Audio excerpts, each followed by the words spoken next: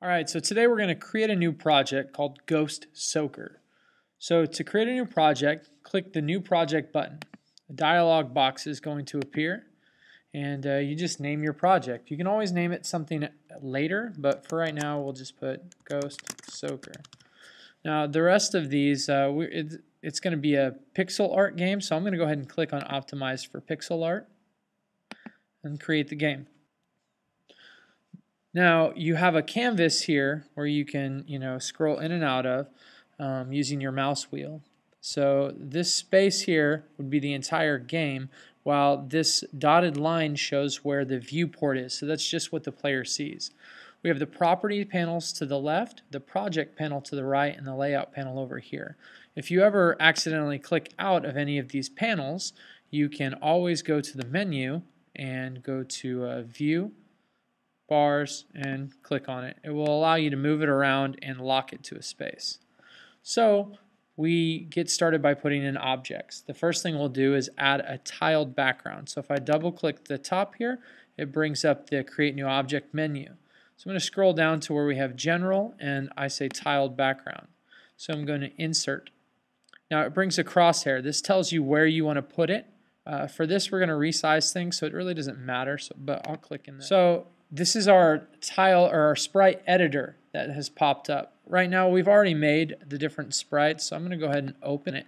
So if I open this, it should show me right here Ghost Soaker, and I'm going to go ahead and put in the background, the BG tile, the background.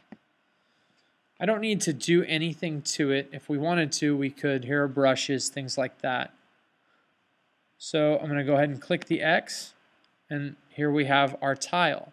Now if you notice, we've got the properties panel. Since this is selected, we show over here the different properties. So the position, just like in a coordinate plane, we're going to give it our point of origin, which is going to be 0, 0. Notice it automatically puts it to the top left-hand corner. That's going to be the point of origin for this. And as far as size, the size of the entire canvas here is 1708 by 960. And that covers the entire canvas.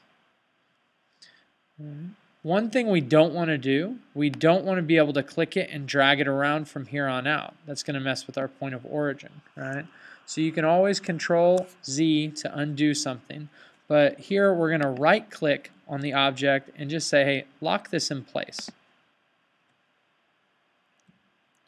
We're going to go ahead and put in our other objects while we're at it. So you can either right click or double click on the canvas. We insert a new object.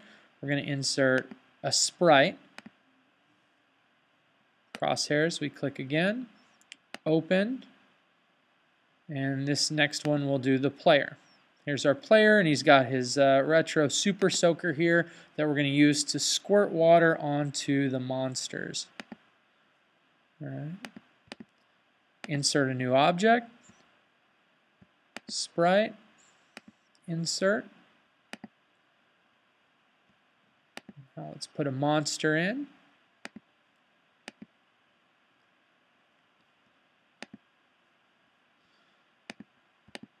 Insert a new object. This time for these next two objects, it's not something we want the player to see on the screen at the start, so we're going to move it off the screen. I got my crosshairs up here. We're going to open our water and our explosion. That way when the instance is created, it doesn't, you don't see an initial sprite show up at the very beginning of the game. It's off screen, but it's still in the game so that it's an object that we can edit and manipulate, add behaviors to, things like that. Here's our explosion one. Two more things to add. So if we click Insert New Object, we're going to add input now. So we're going to use both the keyboard, Insert New Object, and the mouse for this game. One last thing before we get to behaviors and events. We're going to rename our sprites over here to the right just to make it easier for us. So this first one, if you click on it, it will bring up the rename. So just rename it player. You can also right click and say rename, which is going to be monster.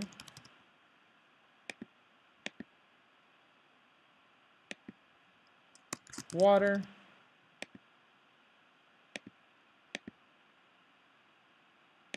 And explosion.